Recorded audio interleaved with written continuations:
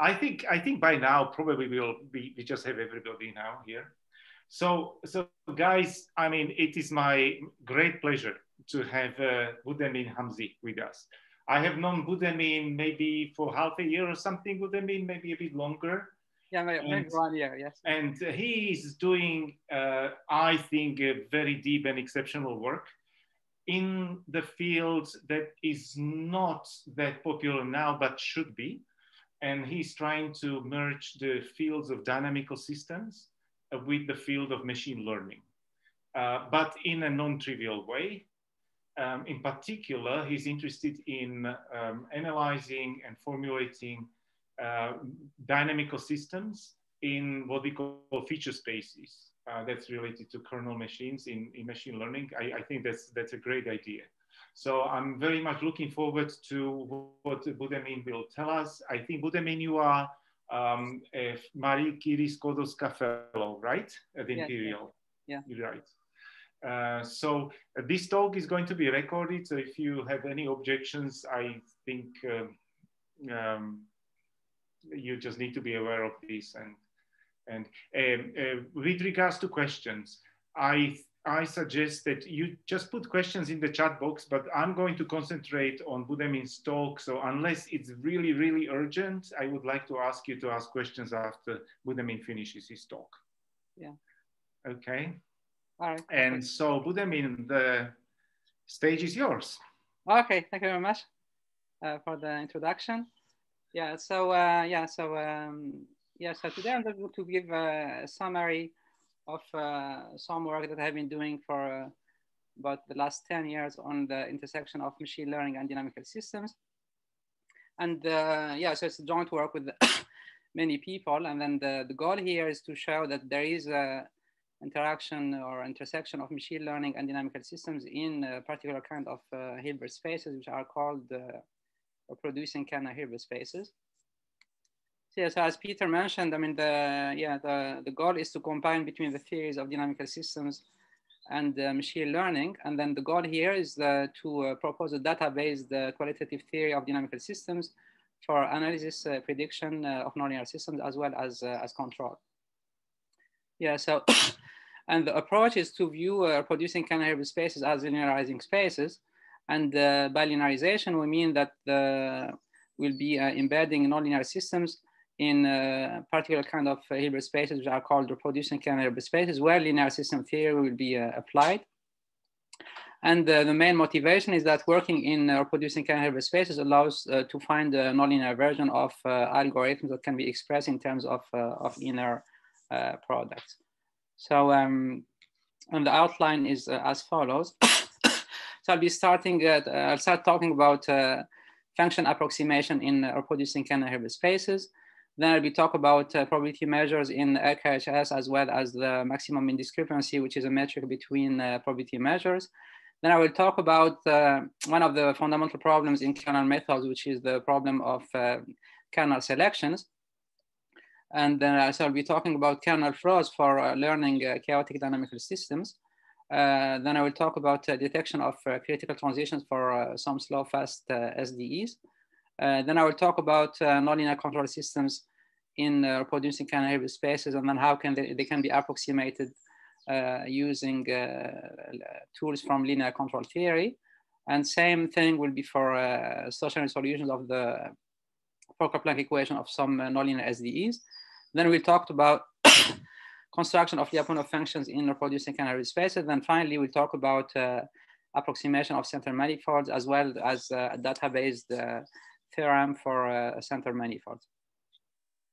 Yeah, so the summary of the approach is that we assume that there is a mapping from Rn into H, where H is a reproducing Kernel Hilbert space. And then we perform an analysis in general, but not necessarily a linear analysis in H. And the goal there is to simplify the computations and the analysis in general, then get some conclusion there, and then come back to Rn. So the embedding or the transformation phi is obtained from the kernel that defines the RKHS. So in general, it's not necessary to explicitly find the phi, and then in practice, we'll be using the canonical feature map that is defined as follows. So phi ix is equal to kx x of ti. So k is a function of two variables. So one of the variables will be will be the measurements. So in here, I mean, essentially the measurements will be used to construct a Hilbert space where computations become simpler. And yeah, people who are familiar with quantum mechanics, I mean, they already see a flavor of quantum mechanics here, because there, I mean, yeah, you construct a Hilbert space from the data, and then you analyze the system there, and then you come back with conclusions about the system. So yes, I see some, I mean, there's some connection there, I mean, at least philosophically speaking. Okay, so what are they? I mean, they are these reproducing Kernel Hilbert spaces. Before anything else, they are Hilbert spaces that appeared in the 30s as an answer to the question, when is it possible to embed the metric space into Hilbert spaces? So you already see here that metric spaces are encoding nonlinearities, and then people in the 30s, because the computational power was not that high, were interested in performing linear computations by flattening the space, and so moving into Hilbert space. And then the answer was that if the metric satisfies certain conditions, it is possible to embed a metric space into special kind of Hilbert spaces, which are called reproducing Kernel Hilbert spaces. And then there was have been a lot of work on this this kind of spaces in the 50s through the work of Aronjan, and then Schwartz in the 60s and later on. Yeah. Yeah, so what are they? I mean, they are Hilbert spaces before anything else, with two extra properties. First one is the reproducing property, which is the property I here, that reminds us of the property of the Dirac function. But yeah, the Dirac function doesn't really, is not a proper reproducing kernel for technical reasons. But at least we have this reproducing property in the sense that the evaluation functional here, so if you want to evaluate a function at a point, you just take the inner product of f with the kernel.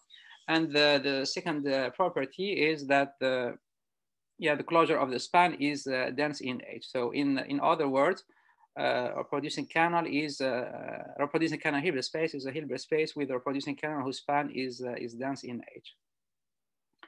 And then equivalently here, an RKHS is a Hilbert space of a function where all evaluation functionals are bounded and linear, and this is where the Dirac function fails, because it's not a bounded evaluation functional. So important properties of reproducing kernels are that the RKHS is unique. So the feature map doesn't have to be, the feature map doesn't have to be unique, but the RKHS is unique. We have symmetry, we have positive definiteness.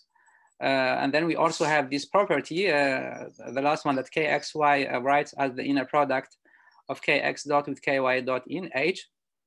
And you see, this is exactly what we were looking for from the beginning, which is embedding the metric space into a Hilbert space. So we are able, we essentially want to write down KXY as the inner product of two objects in H. And this is what leads immediately to the canonical feature map, which is phi CX is equal to KX dot, and then it's coming from this property here. Mercer kernel is a continuous positive definite kernel. So it just add an extra assumption of continuity on the kernel. And the fact that Mercer kernels are positive, definite, and symmetric reminds us of similar properties of Gramians and covariance matrices. And this is something that we'll be using a lot in this work. Examples of kernels are monomials, Gaussians, and the hyperbolic tangent. So yeah, we'll be using some of this in the computations. Another way to find the embeddings from the kernel is by considering the integral operator associated to the kernel that is defined by the following integral operator. Then one looks at the eigenvalues and the eigenfunctions of this integral operator. And then we see that this is kxx prime will write according to what we are interested in. So that's Mercer theorem.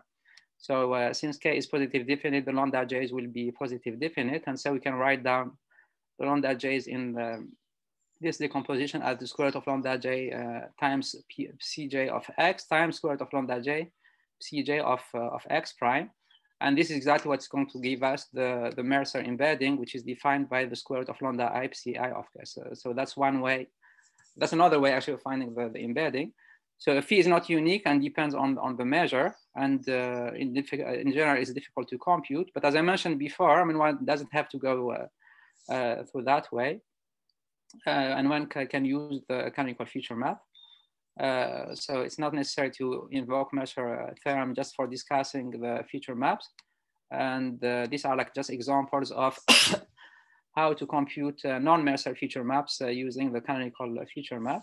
So for a polynomial kernel, for example, one could just expand this in a product, and then one will get the embedding just through direct computation.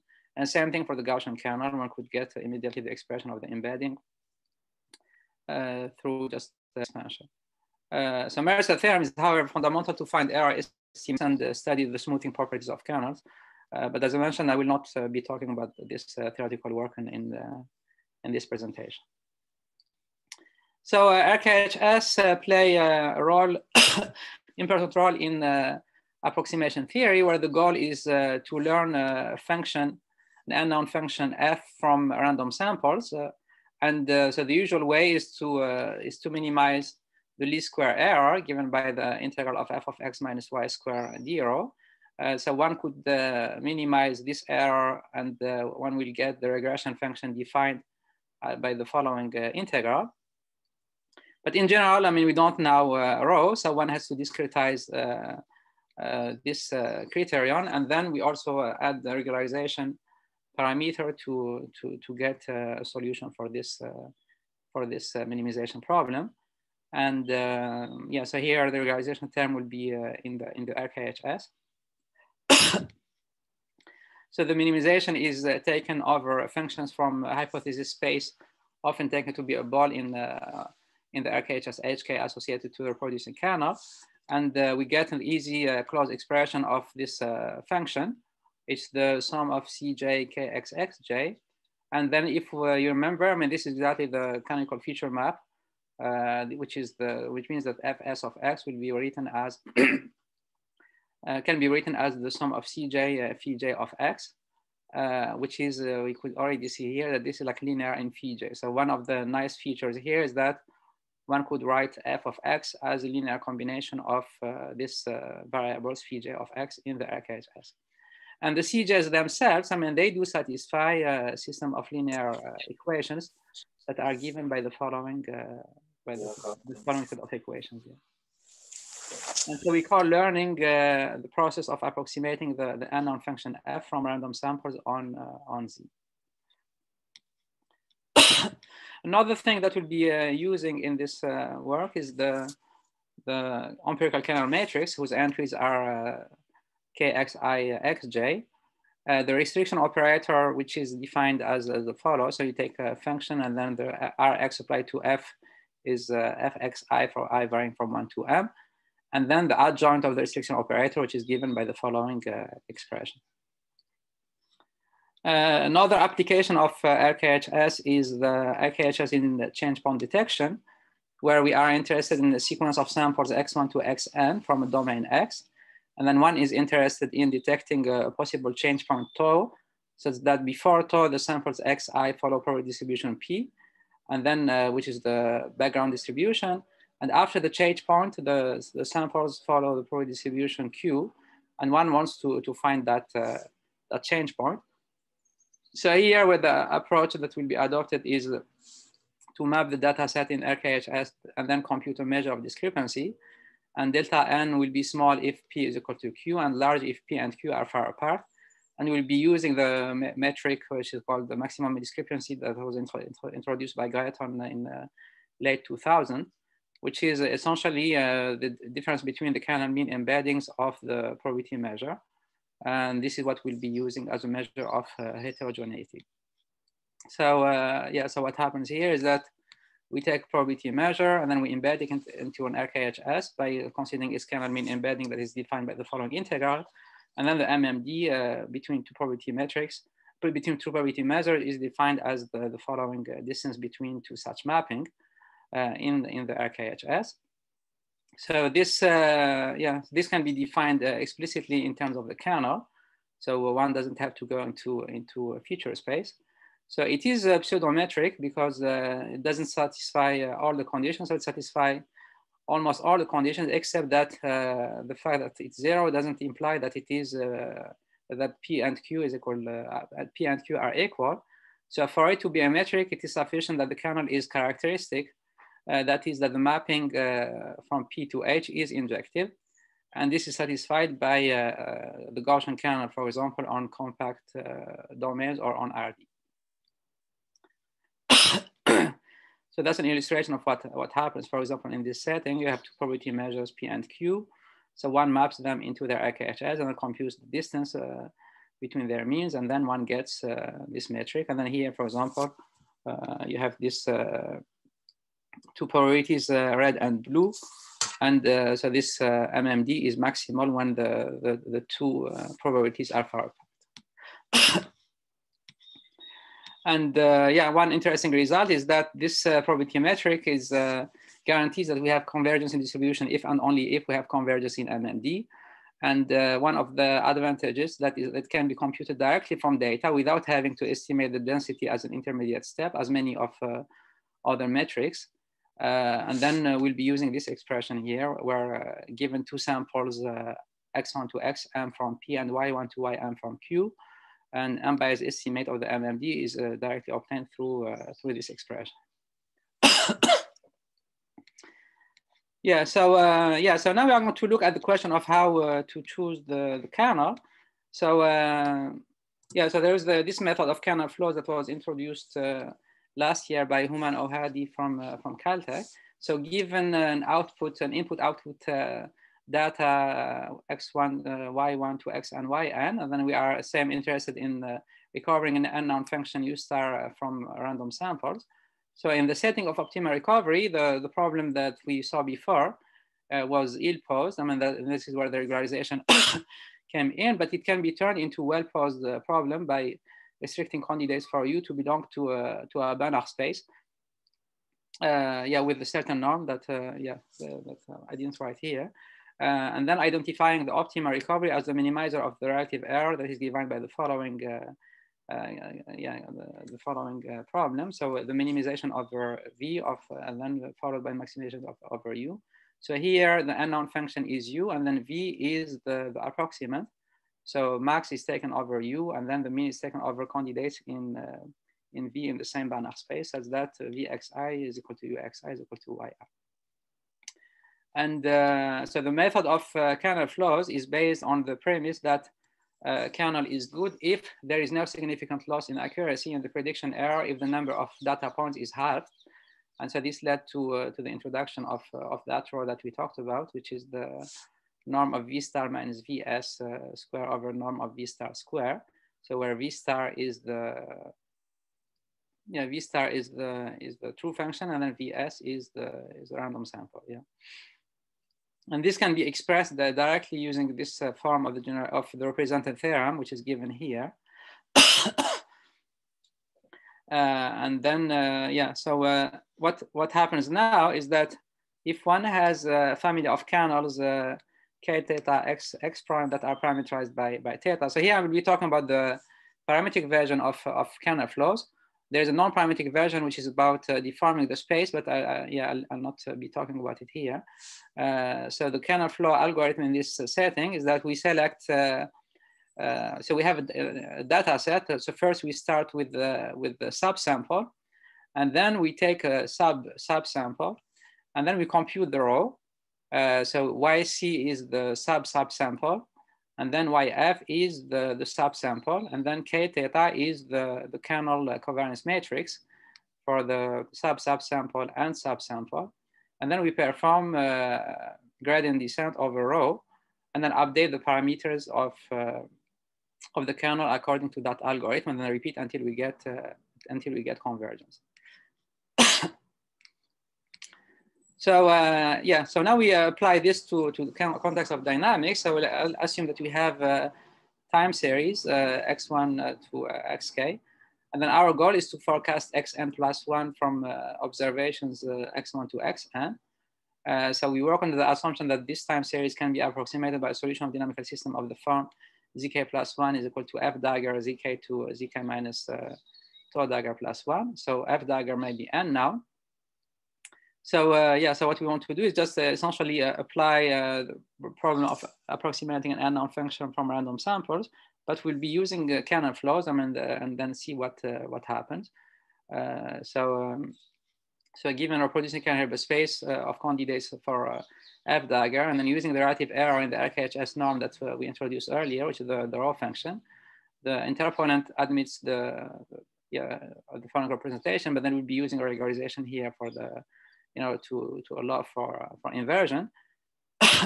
And then in the dynamic context, I mean, we are going to also use different variants of Kernel flows.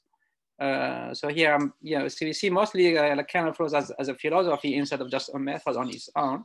So the first variant of Kernel flows is the one that was introduced by Human like last year. But then we can also think about metric associated to Lyapunov exponents. And the premise is that the kernel is good if the estimate of the Lyapunov exponent obtained from the kernel approximation of the dynamics does not change if half of the data is used. So we use this rho L lambda max n minus lambda max n over 2. But also, I mean, this can be modified as suggested by Lyudmila about, I think 2 or 3 weeks ago in this school in Pisa. So we can also think about all the Lyapunov exponents. So it doesn't have to be only the maximal Lyapunov exponent, but it could be a rho L where we are interested in minimizing a rho associated to all Lyapunov exponents. And then third one would be a metric associated to the MMD. And yeah, so this would be a minimized rho MMD given by the MMD between S1 and S2, which are 2 different samples of the time series. Or you can take one sample and then one subsample and then run the method on it. Yeah. So we'll be using this, using this kernel. I mean here with the 10 parameters. Yeah. So and then the goal is to learn these parameters from the time series. Yeah. Yeah. So you apply it for the Bernoulli map. And then we see here that yeah. So we are comparing between cases where the initial kernel it remains the same. There is no learning of the kernel, and then so here, so this is the figure with the red and the blue. So this is without learning the kernel, and then with learning the kernel, it's the one on the left. So it's almost identical. And then we have also this one here, where the blue is the true trajectory, the red is with the kernel after learning, and the green is for the kernel without learning. So that's one thing. And another thing is about the Lorentz system. So we apply the same kernel, and then we predict the dynamics for the 3 states, and that also gives interesting results. So this is for the short term, but also interestingly, here that there is also here this like different rows and different components. Yes, again, we apply the 3 different rows. The one corresponding to the RKHS norm, the other one for the maximal Lyapunov exponent, and the other one with the MMD. And then, yeah, so here, these are like an approximation of the attractors.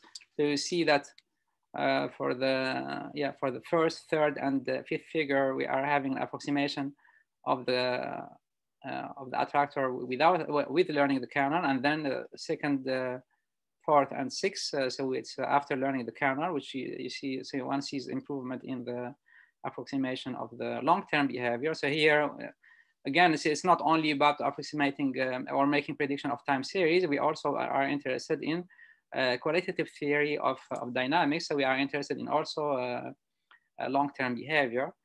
And that's the reconstruction of the attractor in 3D. So we see improvement in the estimation through learning the kernel. And recently in the last, I think 2 or 3 months, so we also started working on prediction of climate data that was provided to us by Ramit Malik from the Argonne National Laboratory. So here we see, I mean, there is an example of temperature prediction I think it was in Chicago. And then we see, I mean, that we have the true data is the red one that is directly provided by satellite. And then the two other ones are are provided by different methods to solve the PDEs exactly. And then the blue one is through kernel flows that we did run on my just personal laptop. And then we see that essentially we are performing, having good performance. This is for temperature prediction.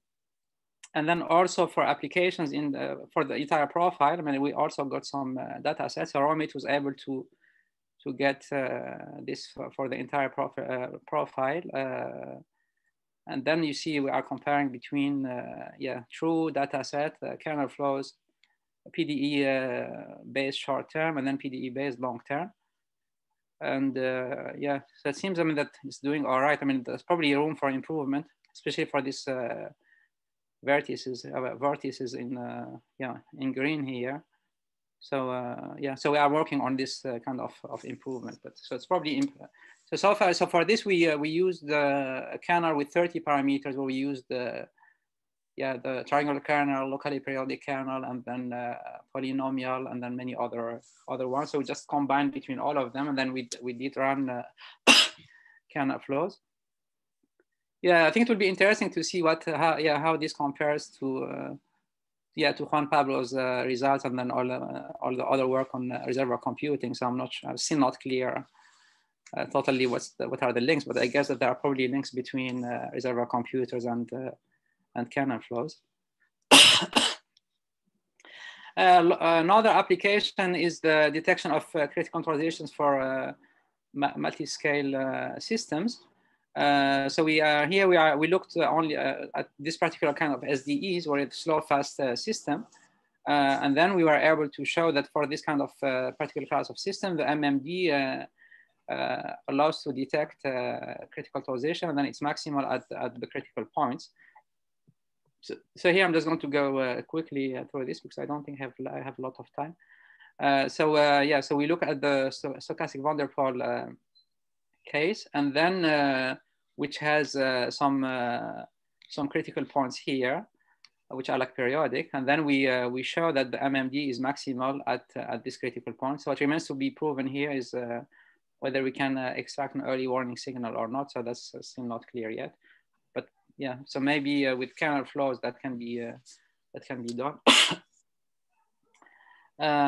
So another application is to look at the approximation of control systems in RKHS. So for this work and the next one about, and then the other one about SDEs. So we want to look at, we are interested in looking at linear theory as a paradigm for nonlinear systems. So we want to use linear theory and apply it directly in the RKHS to a nonlinear system that is being embedded into an RKHS. So in the case of context of nonlinear control systems, we are going to look at balancing. So we consider a linear control system x dot is equal to ax plus bu and y is equal to cx, where a, b is controllable and ac is observable. And then a has eigenvalues on the left open half plane. So we define controllability and observability Gramians as the following objects, wc and wo. And these two matrices can be viewed as a measure of the controllability and the observability of the system. So essentially, they are directly related to the following energies. So LC is defined as the minimal energy required to reach x naught from 0 in infinite time. So which is defined by the following integral. And then we define LO as the future energy, which is defined as the output energy regenerated by releasing the system from its initial state x naught and then 0 input. So that's LO. So from linear control theory, so this LC and LO may have a closed expression that is given by the following expression, which is LC is half of x0 transpose WC minus 1 x0, and LO is half of x0 transpose WO x naught, with WC and WO satisfying the following Lyapunov equations. So here the observation is that LC and LO, they can be written in terms of inner product, and then the goal is to approximate this similar objects for nonlinear systems using this observation that LC and LO can be written in terms of inner products. And so one will map the solutions of the nonlinear system in Rn into H through an embedding. And then we would try to see if there is a way to get this similar observations for the nonlinear system. So these Gramians, I mean, WC and LO and WO, have been used a lot in the linear control theory, and then specifically for the purpose of model reduction. And the goal here in the method of balancing is to find a representation where the system's observable and controllable subspaces are aligned, so that reduction, if possible, consists of eliminating uncontrollable states, which are also the least observable. So one is interested in looking at the input-output behavior of the control system. And then the claim is that the states that are hard to reach, i.e. the ones that require a lot of energy from the input, so when LC is large, and then that do not generate a lot of energy at the output, so i.e. the LO is small, then these states are not important, and so one could discard them. So one is interested in finding coordinate system where the measures of controllability and observability, the WC and WO, are aligned, so they are equal. And then we get, this will be equal to some matrix sigma. And so the entries of this sigma, once diagonalized, will give us a clear understanding of the input-output behavior. And then one would look for a spectral gap and then eliminate the states where sigma k to sigma n are small. So we are interested in finding a T such that TWC T transpose, so which is the T is the transformation, the balancing transformation, is equal to T minus T WO T minus 1 is equal to sigma. So once we get this, then balancing becomes an easy task, between quotes. And so we are looking for a K such that sigma K is much greater than sigma K plus 1. And then if we get this, then xk plus 1 to xn will be assumed to make a negligible contribution. And to find such a T, there are many methods, but the easiest way is to look at the Cholesky decomposition of WO, get a matrix Z, and then perform an SVD of Z transpose WCZ, and from there get this transformation.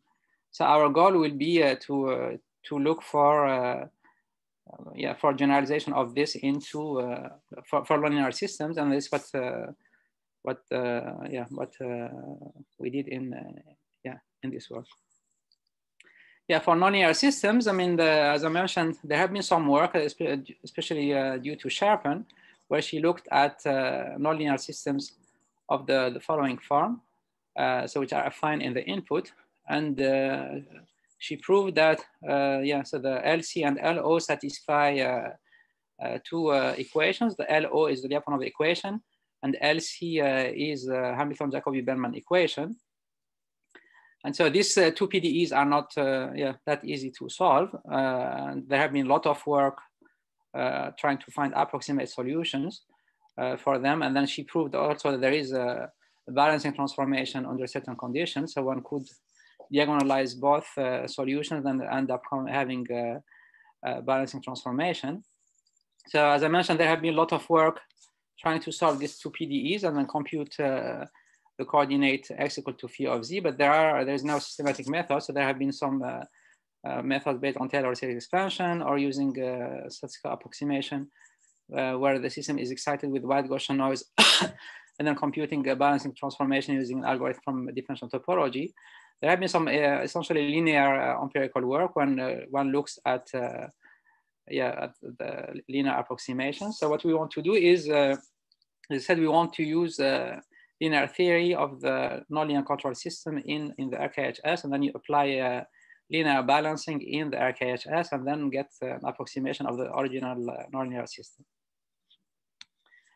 So so in linear case, as we saw before, there is a way to find an analytic solution by solving two Lyapunov equations. There is a database approach where one excites the system with impulses from the input and then impulses from the initial condition. Someone will come up with two covariance matrices, and then one will get,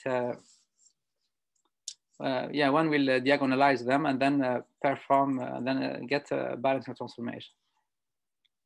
So that's just a way of discretizing the integral, and that is exactly what we are going to do in the RKHS, except that these objects, I mean, instead of being covariance matrices, will end up being covariance operator, because we'll be working essentially in an RKHS, which is infinite dimensional. So yeah, so this is what I was mentioning before, is that how to compute probability and observability energies from data, and then how to extend this previous approach to nonlinear control systems. And yeah, so this is what will be done through feature maps.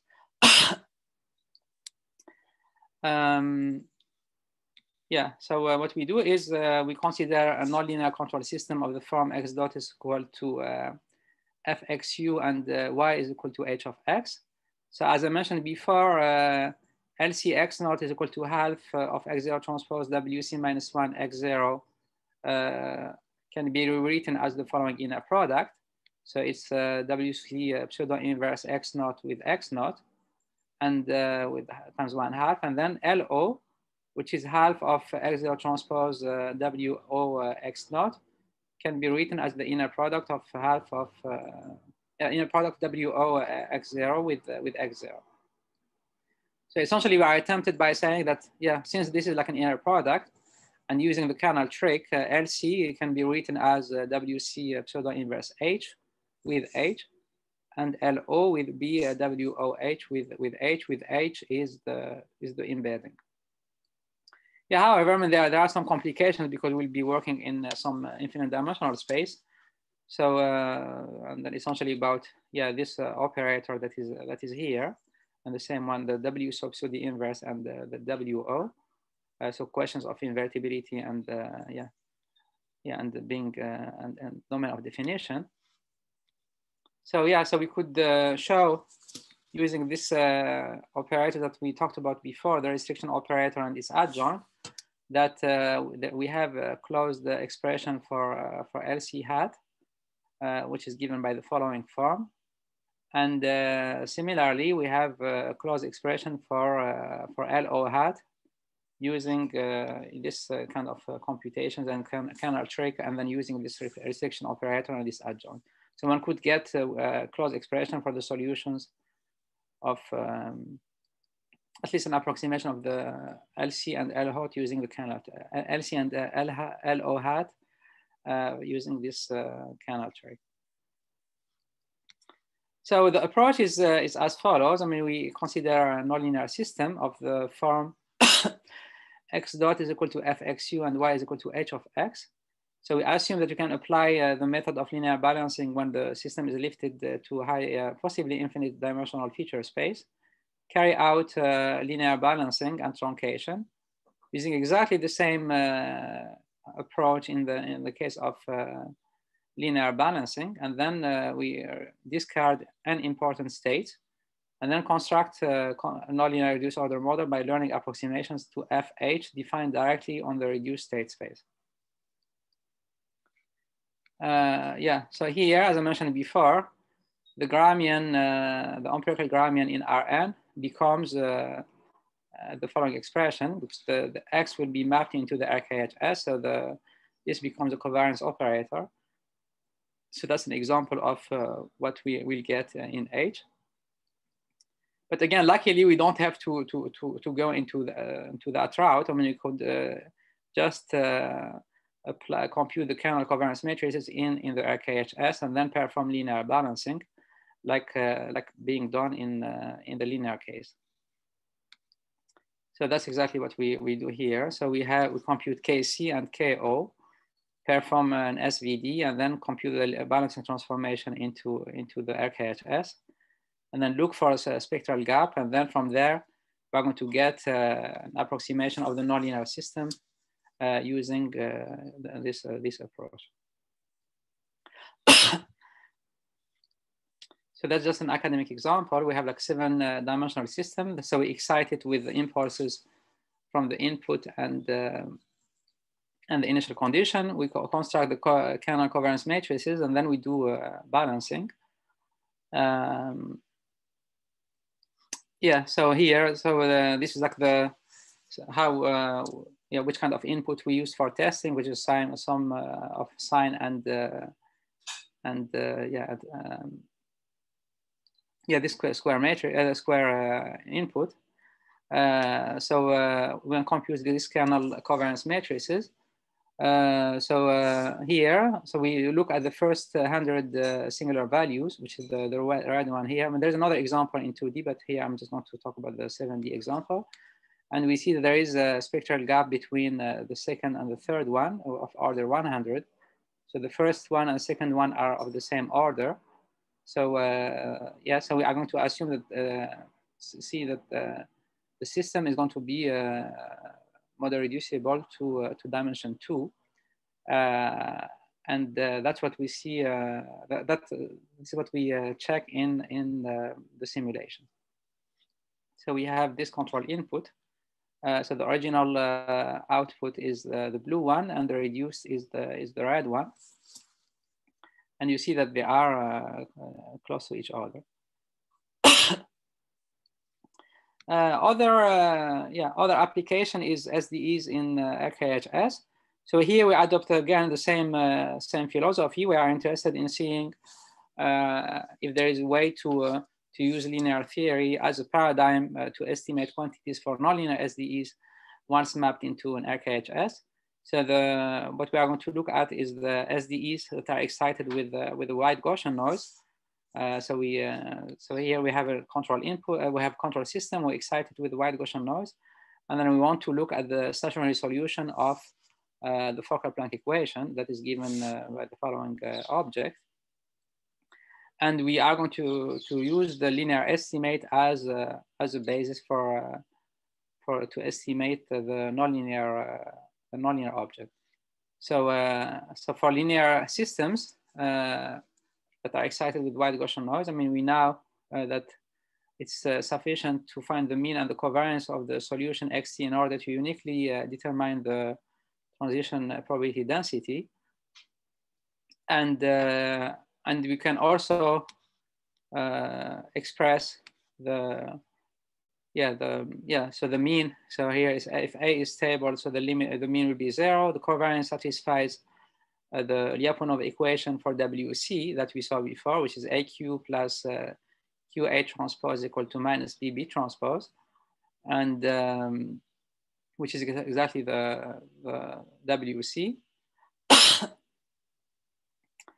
And so essentially, I mean, one gets that the steady state probability density for the linear setting is rho infinity is proportional to exponential minus LC. So it's minus exponential minus half X transpose WC minus 1X.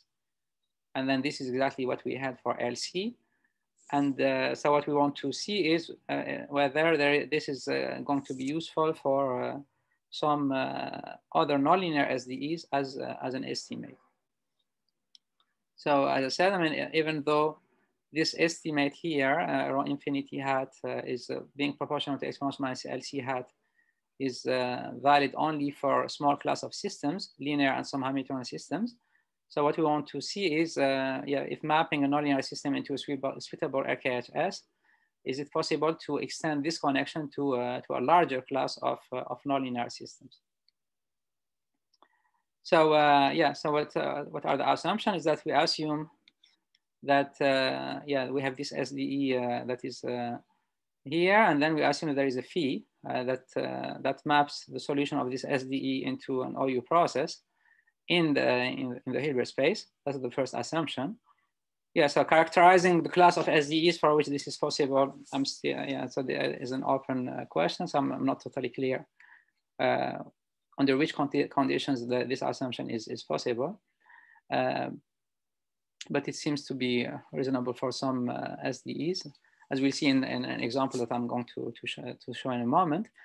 Second one is that the measure P infinity, that is the invariant measure of the OU process, is the push forward along phi of the unknown invariant measure. So since we know that the OU process we know what is the P infinity for the OU process in H. I mean, the goal is to see if we can get this back for the original nonlinear SDE in Rn.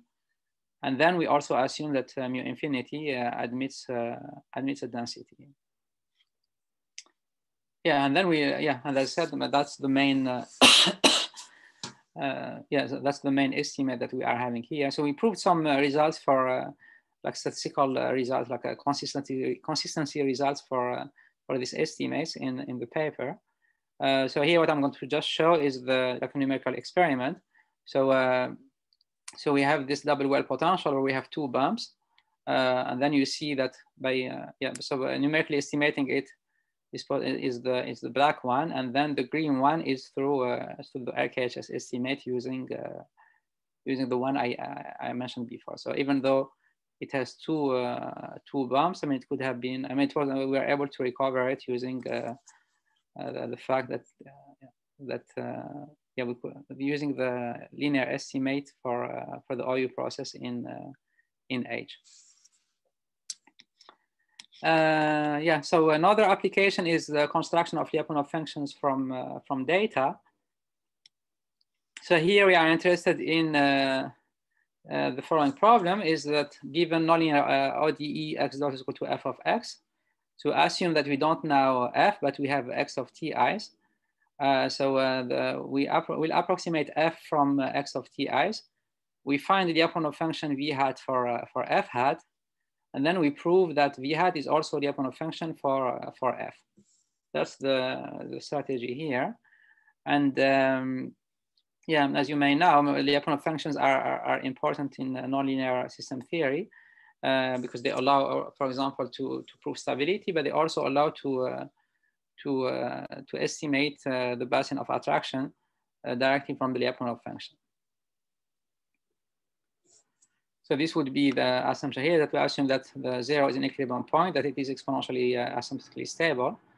And then one could estimate the basin of attraction from the level sets of the Lyapunov function.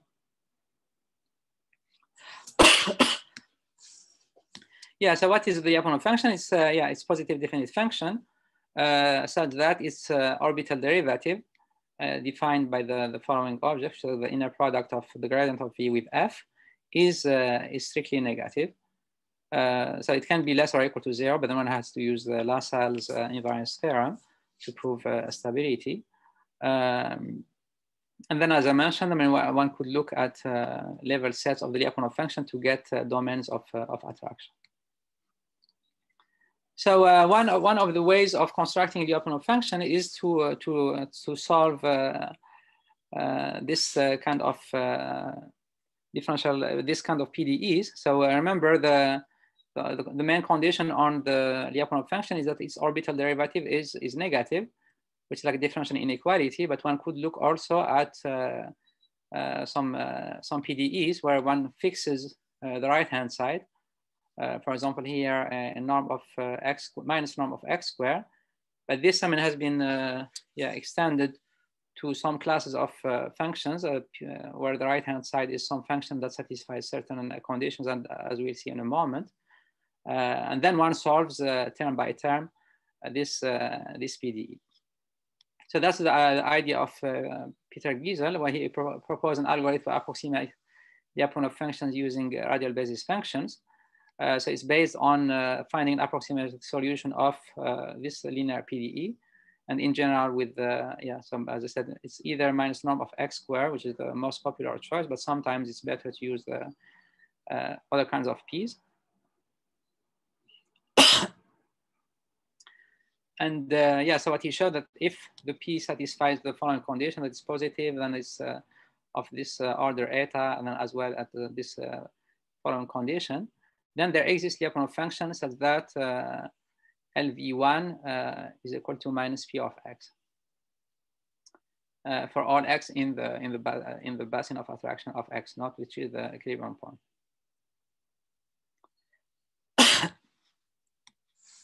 So how does this algorithm works? I mean, it works on a similar premise that one can use linear theory in the RKHS. So here the RKHS is spanned by a Wendland function, so the kernel is fixed.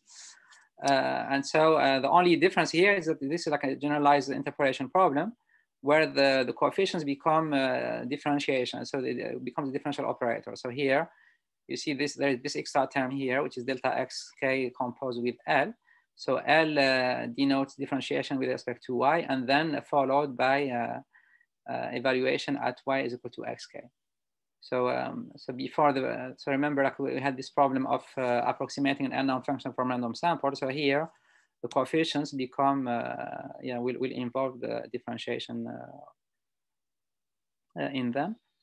But still, I mean, you see the structure is still linear. And then to find this coefficient, one uses, one could solve this system of linear equations again for the coefficients, and then get the solution of an approximation of the solution of the PDE. And then this is a proof that Giesel introduced, which with Wendland, which to show that the Lyapunov function, which is an approximation of the solution of the PDE, is also a Lyapunov function for the original system. So what we want to do is, is to generalize this work to the case where f is not known, and then we assume that we have unknown samples x, I, y, I. So from the dynamical system, and then we want to find the Lyapunov function based on this kind of assumption that we don't know the right-hand side of the ODE, but we know the data from it. So and then we proved actually that this is possible. So we by finding a good approximation of the f, we could show that we could find the Lyapunov function for the approximated dynamical system, and then this Lyapunov function itself is an approximation of the Lyapunov function of the original system. And this is just an example where we now the Lyapunov function here just a quadratic function, and so we see that this is the numerical experiment showing the Lyapunov function with when we increase the number of points. So here it's 360, and then we have 1,000 points. And then we see that the orbital derivative is decreasing by the number of points. So here we have like some sharp edges, but then by increasing the number of points, we get negative definiteness of the orbital derivative. So last part is about center manifold approximation. I we would like to have a few minutes at least for questions. Okay. I think some people will have to leave on an hour. Okay. Sorry. So I'll be finishing quickly here. So I'm almost done. Okay. So here we so I'll just go to quickly about this. So we have a center manifold theorem where we are interested in analyzing the stability of this equilibrium point, where we have some eigenvalues on the imaginary axis and other ones on the left open half plane. We use the center manifold theorem to show that the stability properties of the full order system depend actually on the reduced order system whose linear part is on the imaginary axis. So that's the center manifold theorem. And this center manifold satisfies this PDE, which is given here. And then what we did is to solve this PDE using kernel methods. And we also got a kernelized version of the center manifold theorem that shows that we are able to prove stability of the full order system from the stability of the reduced order system on the approximation of the center manifold theorem. By using the solution that we got of the PDE that defines the center manifold. That's the theta. So by getting approximation of the theta from the data, we get an approximation of the dynamics, and then by studying its stability properties, we get the same stability properties of the full order system. So that's an example where we illustrate this kind of things. I mean, we have x dot is equal to xy, whether they have one eigenvalue on the imaginary axis and another one here. It's this is like a negative.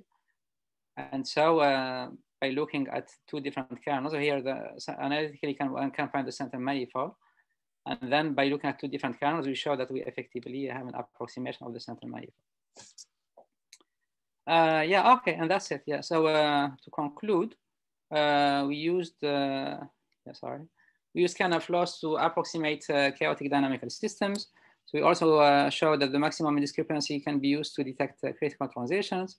So we introduced estimators for the contrariety and observability energies that were used to model for model approximation of nonlinear control systems.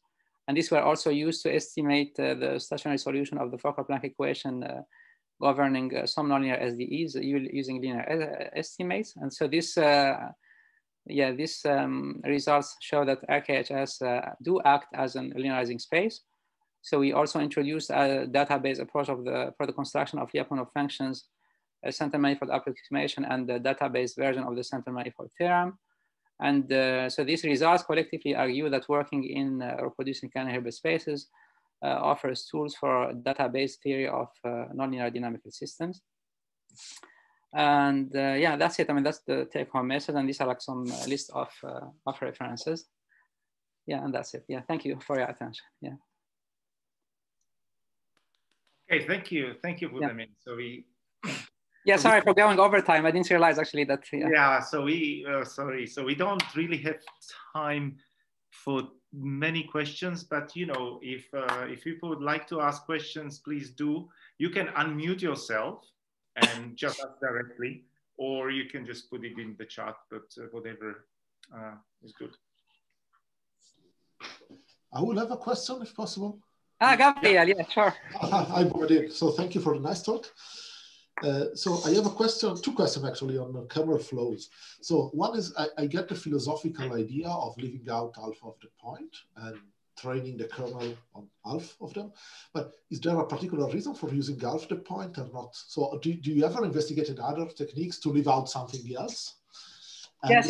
So half of the point. Yeah, let me just answer one by one, so otherwise I may forget the first question. Yes. So yeah, so half of the point. I mean, there isn't actually, because the original paper, they talked about half of the point, but then I tried actually to have like just a random variable between 0 and 1, and then this worked quite well. So, I think the half of the point is just like say that you are using a random sub-sample. Yeah, but so half is special about. There is nothing special about it as far as I understand. Yeah. And the other point in the experiment that you show, that it looks really like the kernel that you learn by that kernel flow is much better in predicting the behavior of the system. But my question is if the evolution that you have shown is the same that you use for training. So do you learn a kernel that is really good also to predict your dynamical system outside of the training data, or the experiment that you have shown is only showing the error on the training data? So how good is to generalize, let's say? So here we use this for testing points, right? I mean, it's not for the training point. So the results I was showing were for different initial condition. Okay, but of course, I mean, all right. I mean, here, like, so, sorry, I need to charge my my battery is dying. So as I said, I mean, it's so it's good to have you can estimate for different initial conditions. And actually, I started like looking at this analytically speaking by using similar arguments as Ed Ott's paper, where you could compute the Lyapunov exponents between an original system and an approximation using kernels. But I think there is probably a way to characterize this uncertainty, using Lyapunov exponents. But other option is also to look at this kind of arguments that Juan Pablo and Ludmilla use in their work on reservoir computing to show learnability and then approximatability, but I still don't know all the details about their work. So I think it would be nice to see this. Thank you for the answer. Yeah. So we have a question from Gosia Kowalska. How Hilbert kernel approach compares to other linearization decomposition methods, for example, Koopman operator methods? Yeah, that's a good question. Yeah, so I think, I think philosophically, there is a difference in the sense that here we don't assume that the dynamics of the observables is linear, right? I mean, this is what I mentioned at the beginning, that the goal is to apply linear theory in the RKHS. So we don't assume that the system is linear in the RKHS. So it could be possible that the system in the RKHS, whether a dynamical system like autonomous or control or random dynamical system, it could be that it is linear, but it doesn't have to. So it could be that it's non-linear, but the goal is to apply linear theory to it. So that's, I think, what I see as a philosophical difference. But I see definitely, you are right. I mean, I see definitely the point, and there is probably a link there, which needs to be explored. But I see that there is a slight difference in the approaches. That one is assuming linear dynamics in the higher dimensional space, and the other one is assuming that the linear theory applies there. So it could be that the system is linear or not linear, but you apply linear theory to it. Yeah. Right. Andrew Flynn, is it possible to find a single kernel that can produce the dynamics of two different chaotic attractors? It's possible to find a single kernel that can produce the dynamics of two different chaotic. Yeah, yeah, that's yeah, it could be. I don't know exactly. Yeah, that's a good question. Yeah, but it depends on what you mean, right? I mean.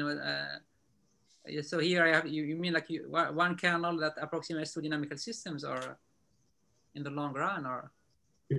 Hi, Boumediene. So what I'm asking is, so I'm coming from the reservoir computer side, and what I'm interested in is multifunctionality. So a single network that can perform two different tasks. So say, for instance, you find a kernel that can reproduce the dynamics of the Lorentz attractor, find a kernel that can reproduce the dynamics of the Rossler attractor. Could you find a single kernel that could do both? Yeah, but you probably have to retrain, right? So what I do with my reservoir is I have training data for both, and I'm able to have a single readout matrix that can perform the dynamics of either attractor. Oh, okay, yeah, that's a good question. Yeah, I don't know. As far as I see, but I could be wrong. I think that is not possible with this kind of approach, because you are learning one kernel and then you fix the parameters, and then you are able to get one dynamical system. But then if you want to get another dynamical system, you need to do another training. But to get both with one training, I mean, I doubt that this is possible. So you are saying that with one training you get both? With the reservoir, yes. Yeah. Now here, I mean, as far as I see, I mean, I think that's not possible, because you are training for one dynamical system, and then if you want to do another dynamical system, then you just have to retrain, and then yeah, I mean, unless you are looking for a vector valued kernel, and then yeah, and then the coefficients will be instead of having scalar valued kernel, you would get like a vector valued kernel, and then you would have like two, for example, two entries for each in front of each kernel, and then you train first component, for example, for the first attractor, and the second one, the second attractor. Okay. Like but with one single kernel, I mean, a scalar kernel, I doubt that it's possible. But if you want to go to vector value, then probably it's possible. Yeah, but okay, thank you. Giannis Motsinas, how can the method predict the Bernoulli map? The trajectory depends heavily on the initial condition. Yeah, but I think it's because, yeah, you're right. I mean, I had a lot of trouble actually to come up with the solution of this. I think it's because of the nature of the kernel. I mean, the kernel, it was triangular kernel, so it was like there was like some discontinuity in the kernel that was approximating the discontinuity. Yeah, but you are right. But also, I think it's probably also related to Gabriel's question, which is for which kind of initial conditions you are able to get this kind of approximation. Yeah, so that's sorry, but the question is, was it one trajectory? Because if we get, so because the graph that you showed, there was some prediction, but I don't understand, was it one trajectory? Because if we get two initial conditions, they may have nothing in common, because it's just the binary expansion of, it's a binary shift, right? And then training on one could be nothing for the other. So I'm not sure how it can, I don't see how it can be trained. I think it's just the kernel. I mean, just the kernel was sufficiently expressive. So that's it, yeah. I think that's the only explanation I could have for this kind of example, yeah. But also, as I said, it's probably the initial conditions were close enough for this kind of things here. Okay, so we'll need to finish very soon. So we have Jiming Duan. How big is your problem? Are the methods scalable to large scale problems? So this probably has to do with the usual problem of kernel method. Yeah. Is there another question? Is there any advantage of max-min discrepancy over KL divergence? Yeah, so yeah, some big data for kernels. I mean, it's like an open. I think it's very common for kernel methods, as Peter knows. And then he also I think works a lot on this as well. Yeah, so I think there are ways actually to solve this kind of problems. I think one have to look at different ways of doing SVDs and for kernel methods. Advantage of MMD over KL divergence. Yes, I think this is so this is what I had in mind when I mentioned that one could be expressed directly using the data. And while if you use KL divergence, you probably have to go to the intermediate step of computing estimating the probability from the data and then finding the KL divergence from the estimates. Yeah, I mean, this is what I see as main difference. Yeah, but they are doing essentially the same job, except that one can be computed directly from data, and the other one requires an intermediate step. Yeah. Right. Okay, thank you. So, right, really enjoyed that presentation. So it was a very lively discussion. I would just have a very, very quick short one. I didn't understand the invariant measure. So if you get the invariant measure in the feature space, how do you go back? Yeah, so that's the thing is that we just used this estimate, right? I mean, so we forced the estimate and then we didn't have to go back. So we just had this estimate. Oh, I see. Okay. Yeah. Yeah, so that's, I mean, it was mostly of forcing an estimate and see if it works. I mean, so it was the kernel trick. So no need to go back. It's in terms of the kernel itself. Yeah. Right. Okay. Perfect. So I would like to thank Boumediene again for an exciting talk and very lively discussion at the end of the talk. And thank you all for attending the talk.